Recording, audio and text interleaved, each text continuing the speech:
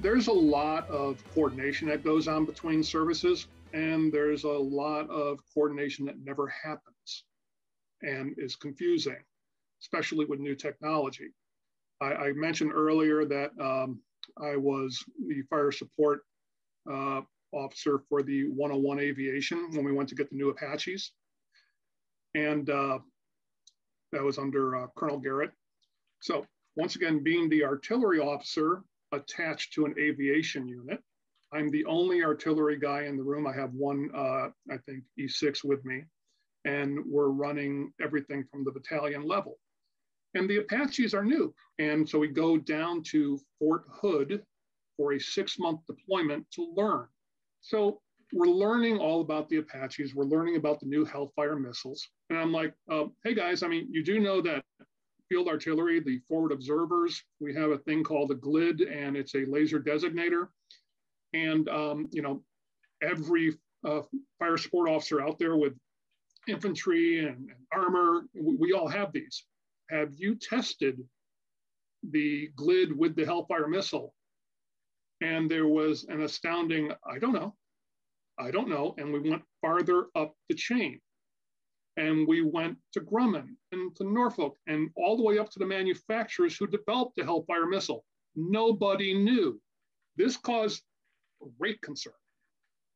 So much concern that we ended up doing a test firing on the top of the mountain at Fort Hood with the impact area below us, where there were bleachers around the back. And all these dignitaries came out to see the first live ever test firing of this. And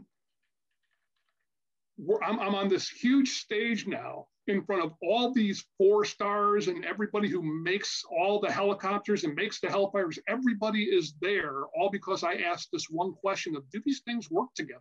So here we are up on this hill. I have 2 field artillery units with 2 GLIDs, one regular one backup in case one GLID goes bad at that moment.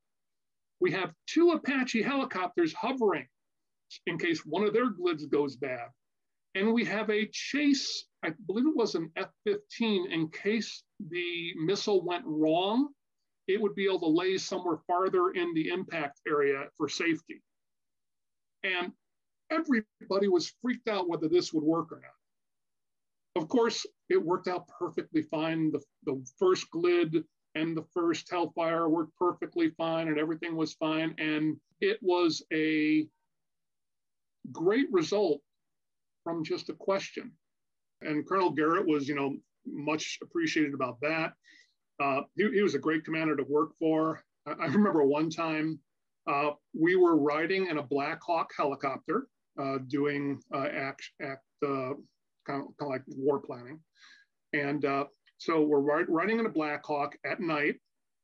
I have a little red flashlight with the map in front of me.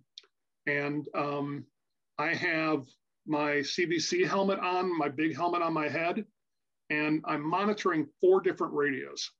So I have company in one, I have a battalion in the other, I have Air Force in one, and then I have the artillery in the other.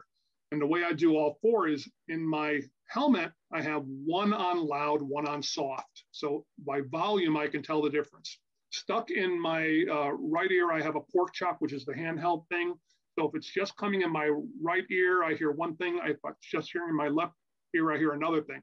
And we're going around flying nap of Earth in the middle of the dark, and I'm coordinating all these things. And he's looking at me going, how are you doing all this? What are you doing? And I'm like, well, this is what I learned as a fist chief back in, 469 Armor, when we had 4 radios and you just had to listen to all of them anyways. And now I'm just at night getting airsick doing the same thing.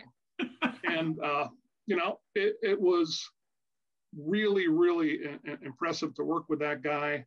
And, we get officer evaluation reports written for us, But this guy, normally you write about a paragraph and a half of what somebody does for you, and it's very flowery language.